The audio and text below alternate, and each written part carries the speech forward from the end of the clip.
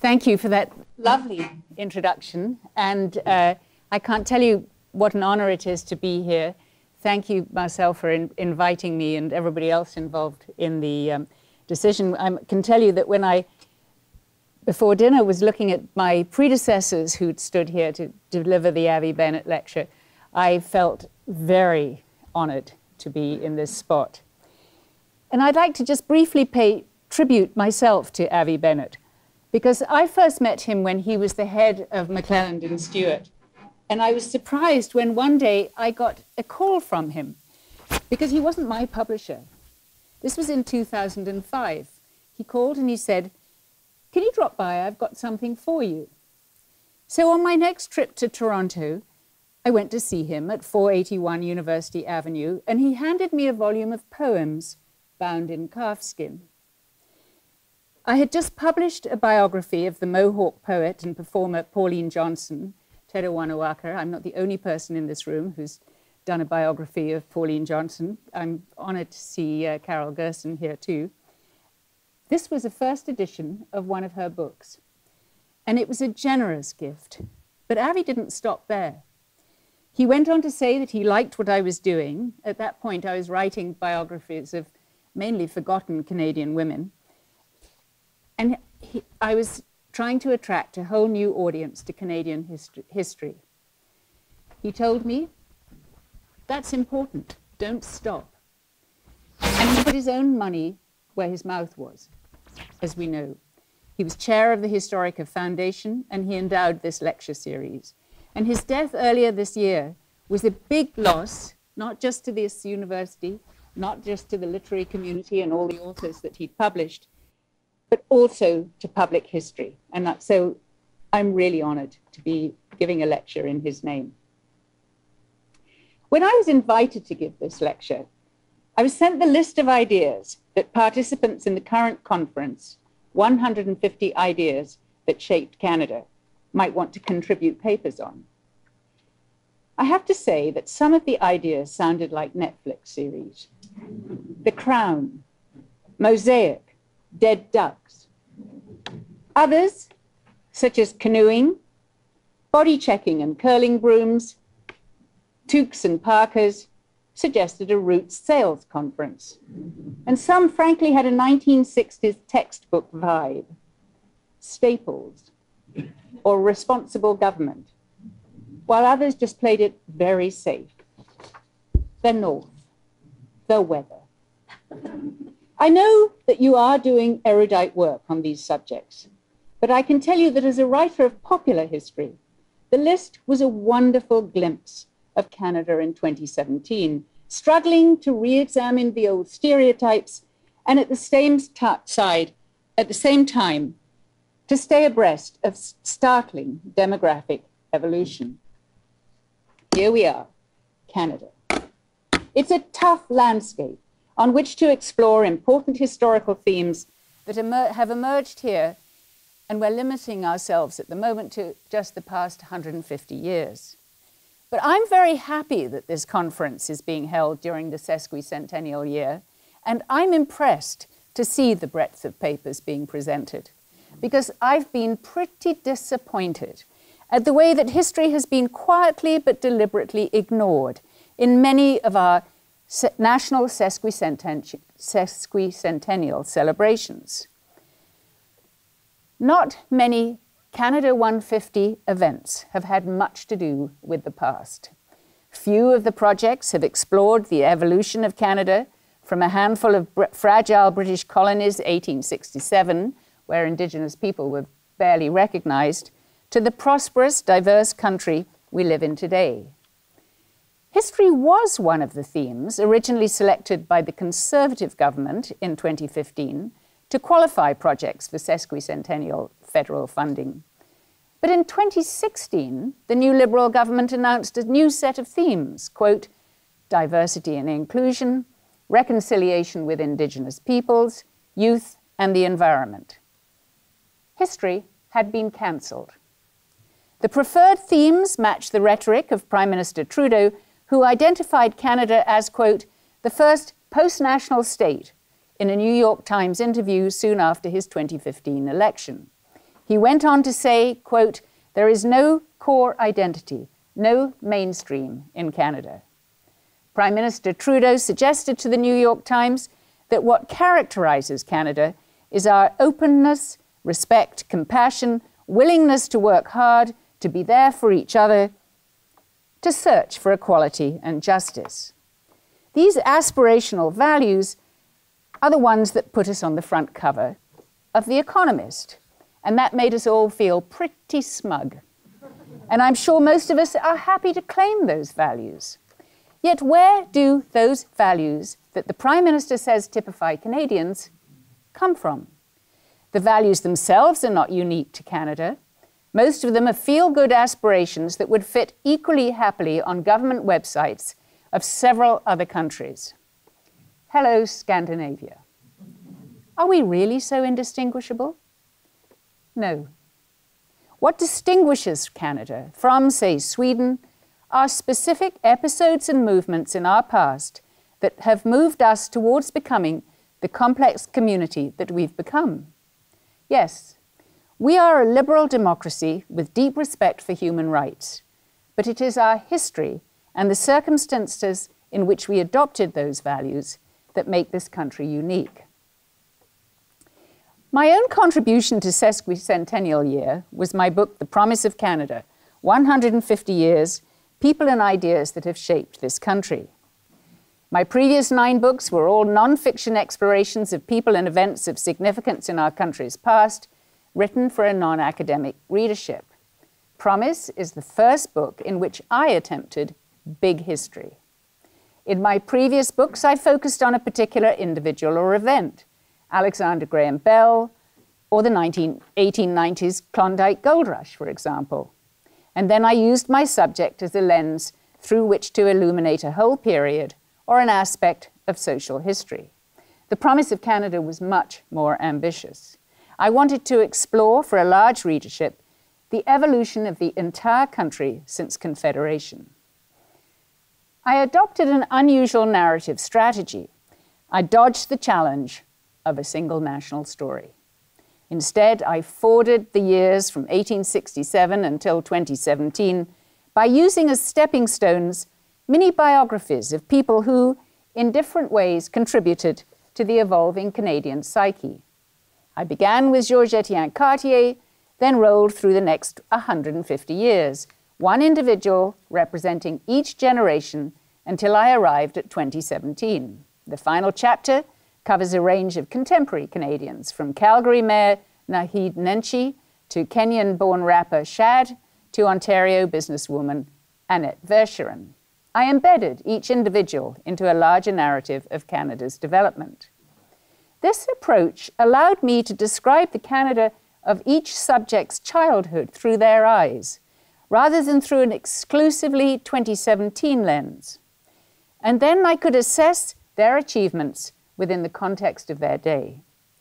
This was the way I was taught history.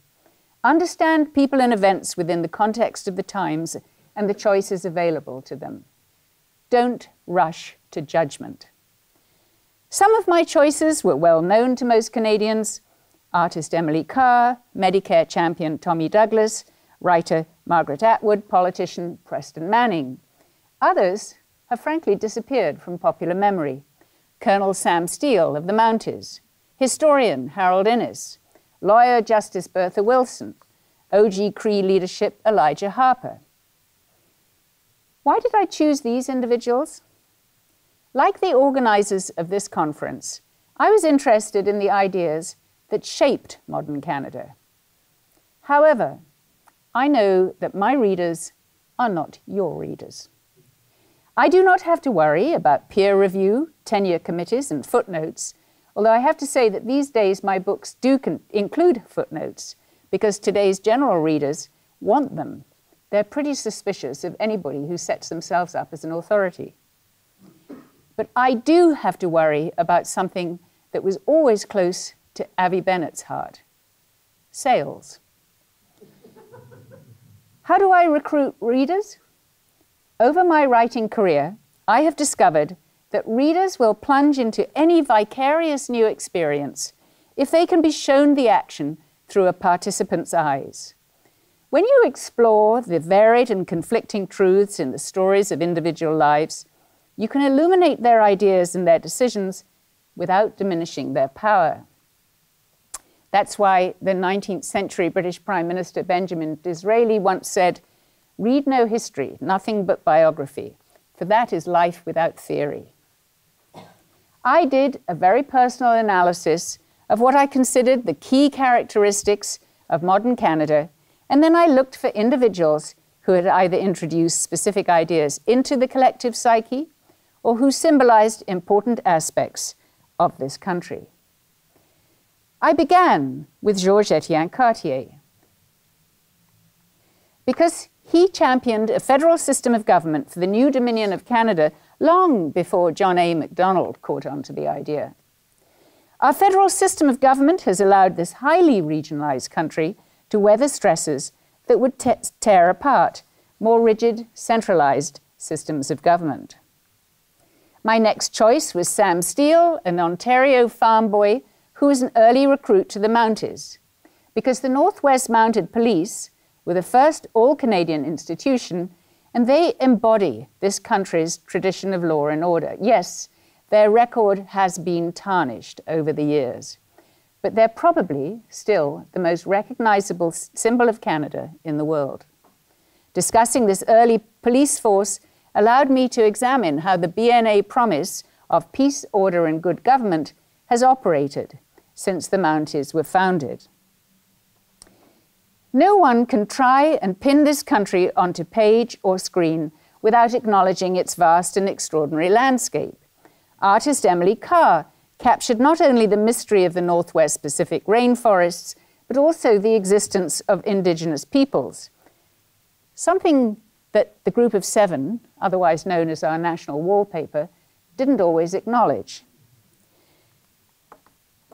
And so I continued through successive generations, examining the sinews of our economy, our embrace of a tax-funded healthcare system, our blossoming literature, regional tensions and populism, growing respect for individual rights and freedoms, and the struggles of Indigenous peoples to make their voices heard. However, I used all the skills of a biographer to bring my readers into my subject's life. How did Emily Carr's own upbringing as an ornery tomboy on the outer fringes of the British Empire spark her respect for the Haida, Gitxsan, and Tsimshian peoples? How did she capture on canvas and in print the menacing mystery as well as the glorious beauty of West Coast rainforests and the hideous destruction caused by clear-cutting? How did Harold Innes's experience of British officers in the trenches of the First World War, when he was a lowly private, convince him that Canada should loosen the ties with what most of his colleagues, most of his fellow Canadians, still called the motherland? Innes did what he called dirt research. He spent his summers on Canada's major rivers, which, he argued, provided crucial horizontal trade links across the northern half of this continent. His analysis of the geographic cohesion of British North America that predated Confederation, the theory underlying his most famous book, The Fur Trade in Canada, was in part fueled by his certainty that this country was more than an artificial political construction. Professor Innes is a challenge for anybody, including scholars, today, which is perhaps why he is largely forgotten outside the academy and not always well known within it. Brilliant and irascible, he was so prolific and eager to rush his ideas into print that his books became increasingly inaccessible. One critic wrote about his gift of, quote, snatching obscurity from the jaws of clarity. Yet he was a towering figure in his day, whose ideas provided the kind of nationalist argument about the historical integrity of Canada that Canadians were eager to hear in the 1930s. Skipping forward a couple of generations to a figure who played an important role in securing the guarantees of human rights that characterize modern Canada, Justice Bertha Wilson. Justice Wilson, you may recall, was the first woman appointed to the Supreme Court of Canada. I actually hate this photo of her. It's so severe. And in fact, she was a very proper Scotswoman, but she smiled a lot more than you'd ever guess from this photo. She arrived at the Supreme Court in 1982, the same year that the Canadian Constitution, in which the Charter of Rights and Freedoms was entrenched, was patriated. The Charter guarantees a long list of individual rights, including democratic rights, legal rights, and mobility rights, along with an equally long list of fundamental freedoms: freedom of conscience, religion, thought, belief, expression, the press, peaceful assembly, and association. Some of these rights had been taken for granted before, but none of them had actually been codified in Canadian law. The Charter specifies Indigenous rights should be protected, and it recognizes the diversity of Canadian society. But when it first became the law in 1982, all those promises were just words on a page, a tossed salad of terms that had to be interpreted and tested in the courts. The big question was, would Canadians stick to narrow definitions of all those brave promises, or would they interpret them expansively so that the rights of individuals were increased at the expense of the muscular powers of the state? Today, the Charter, along with the flag and Medicare, is one of Canada's best-known national symbols, repeatedly cited in national opinion polls alongside Medicare as a crucial element in the national identity. The freedoms and values that it endorses have made it a model for other countries. It has given the Supreme Court of Canada more influence internationally than the US Supreme Court. But it is challenging to engage a general audience in discussion of how these values have become established within our culture, because so much of the discussion employs fairly esoteric legal terminology and philosophical arguments. However, the life story of Bertha Wilson allows readers to understand these concepts in a more accessible way. The high moral values and the dogged determination of this Scots-born woman, who arrived in Canada as, quote, the accompanying spouse of a Presbyterian minister, played a crucial role in shaping the way the Charter was interpreted. When we learn how she was consistently underrated, we can understand how she developed her sympathy for the underdogs of modern society. When she applied to Dalhousie Law School, for example, the dean was scornful. He didn't think much of this soft-spoken immigrant who said she wasn't sure what she'd do with a law degree. He snapped at her, quote, "We have no room here for dilettantes. Why don't you just go home and take up crochet?" She persisted. And once she arrived at the Supreme Court, and the court began to hear the first Charter cases in the late 1980s, she was a terrier. Of the 9 Supremes, she was the most sympathetic to people who claimed a Charter right to protection from established laws. She was often alone, but she pushed her male colleagues to go beyond the nuts and bolts of case law and to incorporate the insights of sociology, philosophy, and history into their discussions. In the first 100 Charter cases heard by the Supreme Court, the 9 judges upheld about 1/3 of the claims. But Wilson upheld their rights more than half the time, and she made a real difference in cases involving legal protections for immigrants and refugees and the rights of women. If, as Prime Minister Justin Trudeau suggests, Canada is particularly characterized by, quote, respect, compassion, and our search for equality and justice, it is at least in part thanks to the arguments made by Justice Bertha Wilson a quarter of a century ago. Skipping forward again to the present day, I realized that Canadian attitudes to diversity and immigration had to be in my book, as they are certainly on the general public's radar. They will be covered in at least 3 of your sessions in the next 48 hours. I chose to write about Naheed Nenshi, mayor of the city of Calgary. Nenshi is part of the diaspora of Ismaili Muslims. His parents fled to Canada from Tanzania. What gave this first-generation immigrant the confidence to run for civic office in the city of cowboy-booted oil men, in a part of the country, moreover, where Christian fundamentalism thrives. Through Nensh's story, I was able to explore the importance of publicly funded institutions, schools, libraries, recreational facilities, in integrating newcomers to this country. Our healthcare and education systems may be looking a little threadbare these days, but they still work. If Canadians are less fearful of immigrants than the citizens of other OECD countries, and polling clearly demonstrates that we are, it's because we have developed the institutions required to welcome people of dramatically varied backgrounds and faiths. So I used a biographical approach to help readers understand context, intellectual and political commitments, life circumstances, personal priorities. My goal was to give readers different ways to think about Canada and to add new layers to popular knowledge of our history and to make it a good read. I wanted to cover the issues that would engage readers, but I also had to stay abreast of public opinion. The section on Elijah Harper was particularly hard to write, as I was writing it during the time that public attitudes towards Indigenous peoples were undergoing a momentous shift. Some of you will recall the emergence of Elijah Harper on the national scene in 1990. He was then a Manitoba MLA who helped ensure the Meech Lake Accord would not go through.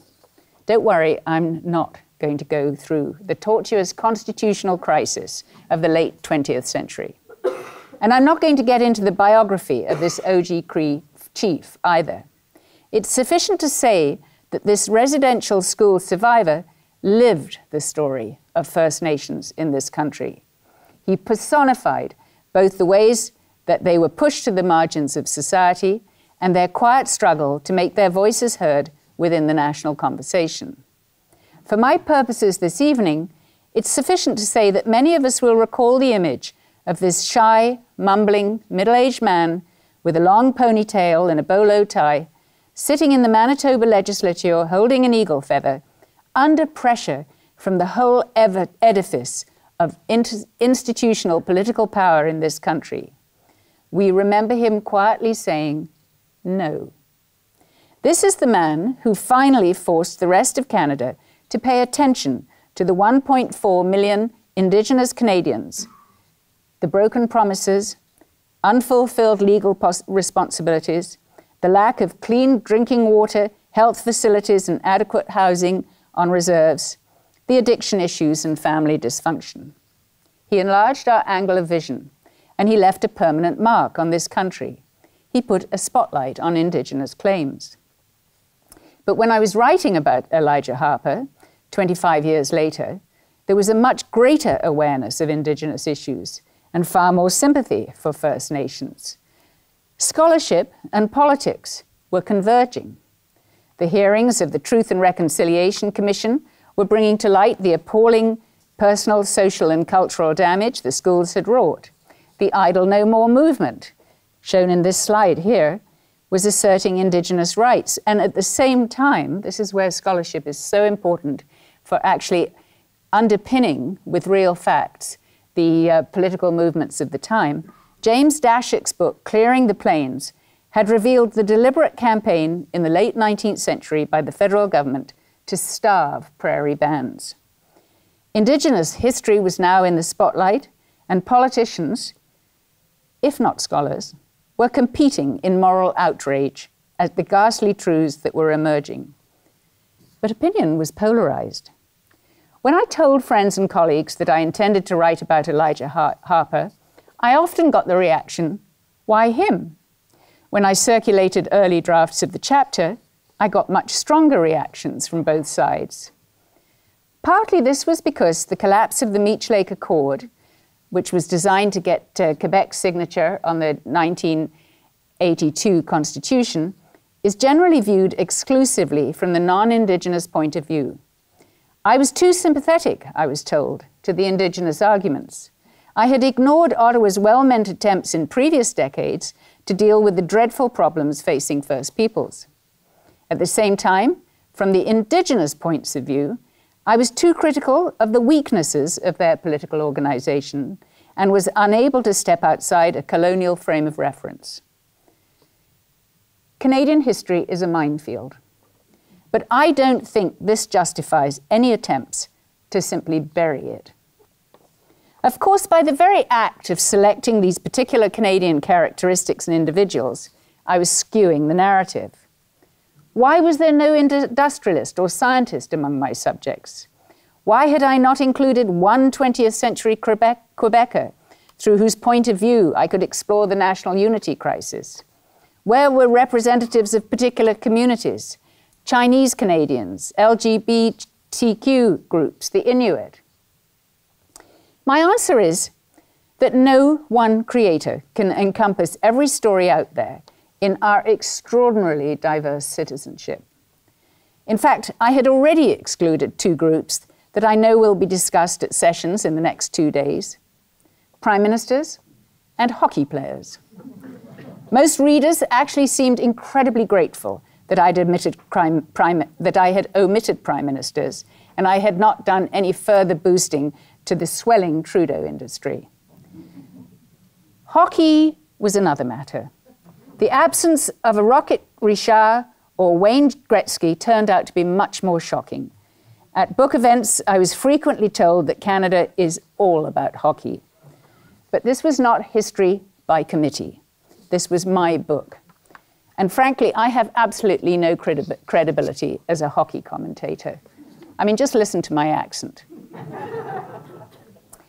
I've had far more traffic on my website for this book than for any of my previous books, partly a function, in my view, of the growing appetite for engagement and dialogue that the internet has bred.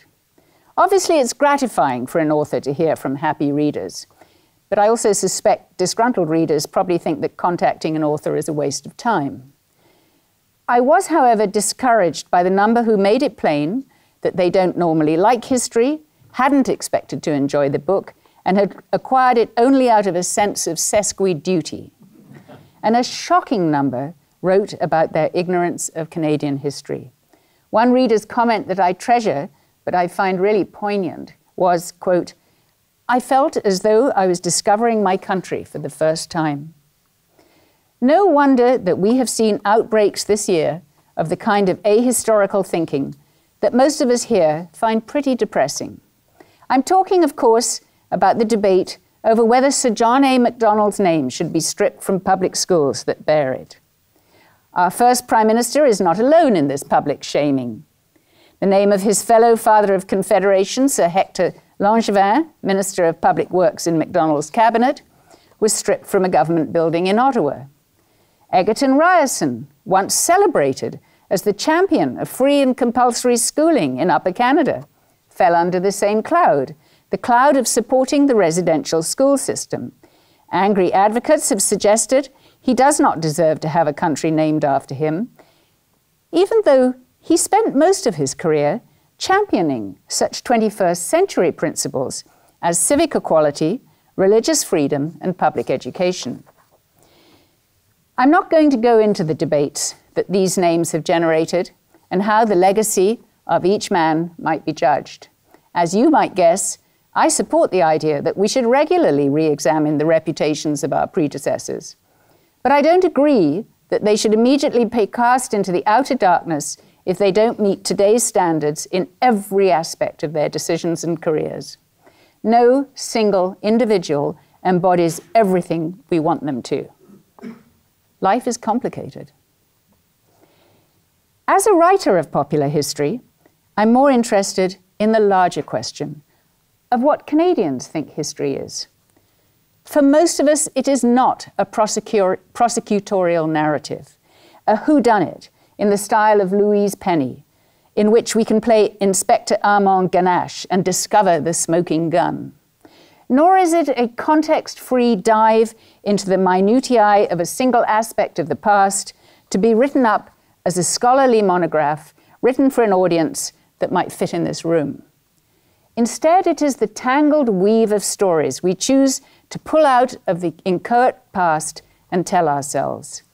These stories are complicated and intriguing, some inspiring, some very dark indeed, and they say a lot about ourselves and our world. They can help contemporary Canadians understand how today was shaped by yesterday and where we might go tomorrow. The history of this land goes back thousands of years, and it is because of particular events, struggles, and past lives that Canada in 2017 is one of the world's most prosperous and admired countries. Canadian history can be intellectually challenging as we try to understand different eras. It can be suffused with ideology, filled with pulpit punching, or it can be drenched in media sentimentality. Our history can be the raw material of great art in such novels as Jane Urquhart's Away, Lawrence Hill's The Book of Negroes, or Guy Vanderhaeg's The Last Crossing. It can be a cultural pleasure, like listening to Mozart or studying astronomy. It can be used to construct an imagined community, as videos like the Historica Minutes or television series such as Canada, The Story of Us, have demonstrated. Yes, these stories require constant renegotiation and adaptation as the country evolves and changes. Gone are the days when the likes of Arthur Lower and Abbé Groux told us what our history was. We are now engaged in a healthy, sometimes abrasive dialogue about who we are. Scholars, writers like me, museums, documentary makers act as the interpreters, the prism for this ever-shifting tale. However, these stories, our history, are an important part of the present as well as the past. I certainly don't endorse Prime Minister Trudeau's view that Canada is a, quote, post-nation state with, quote, no core identity. The post-nation state slogan strikes me as an easy way to duck hard questions and slide into a dangerous amnesia. This country has actually proved much sturdier and more resilient than anyone might have expected. Sturdier and more resilient, in fact, than the fathers of Confederation expected. So it's worth asking, how did that happen? And it's worth supplying a smorgasbord of answers that Canadians will actually want to sample. The contributions of scholars like you to this debate are crucial. Those whose audience is outside the Academy, whether scriptwriters, museum designers, novelists, or authors like me, depend on your research and analysis to ensure that we keep re-examining yesterday so we can understand how we reach today. I used the phrase, the secret handshake, in my title today, and as my final point, I want to explain why. I stole the phrase, not from the Freemasons, but from artist and pop culture commentator Douglas Copeland, who uses the phrase to describe our collective sense of being Canadian. Although Copeland is best known for work that has universal themes, after all, it's Copeland who invented the phrases Gen X and McJobs, he's fascinated by artifacts that are uniquely Canadian. Crown Royal bags, stubby beer bottles, ook picks. Copeland's work was featured recently at the Royal Ontario Museum in a show called Everywhere is Anywhere is Anything is Everything. The show looked at global interconnectedness. But there was one section devoted exclusively to uniquely Canadian products. The section was called The Secret Handshake. Copeland has said, quote, only Canadians care about Canada. It's a weird identity. It's like being the youngest of 15 children. You don't get as much attention, but you do get away with a lot. The secret handshake is a perfect metaphor for how Canadians relate to each other, although most of us cannot articulate our Canadianness. You only, in fact, realize what being a Canadian is all about when you're out of the country, particularly if you then meet another Canadian. That's the secret handshake. I began this evening regretting that history had played no role in the sesquicentennial ceremonies, but elements of our shared identity, developed in part by the ideas this conference is exploring, were celebrated. My favorite elements in this year's rendition of the secret handshake, by the way, were the fireworks that exploded over Parliament Hill on July the 1st. Only a Canadian would understand their brand names, each of which has some history attached. What were those names? Crazy Canuck, all dressed, and the pièce de résistance of the firework display, double double. Thank you.